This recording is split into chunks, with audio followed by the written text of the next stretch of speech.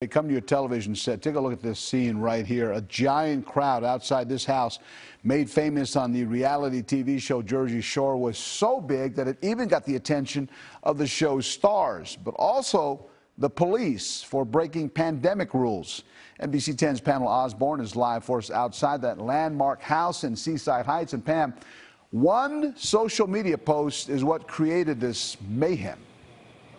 Yeah, one post, but a lot of followers. The guys who hosted this party, they call themselves the Nelk Boys. They have more than 6 million followers on YouTube and on Instagram as well. They're known for pranks and partying, and last night they brought the party to Seaside Heights. A lot of fans showed up, no masks, no social distancing. This is video from Skyforce 10. You can see the huge crowd that formed here outside of a house that we all know pretty well. It's the same house made popular by the MTV hit series The Jersey Shore. Police weren't having any of it. They showed up around 8:30 last night to break up that crowd, which at the height of the party included more than 1,000 people. The Nelk Boys were posting their adventures to their social media platforms, and one of them they described being kicked out of this famous house that you're looking at now. The party was so big it even got the attention of former cast members. Pauly D and Vinny left some comments in a post advertising that party, but this of course was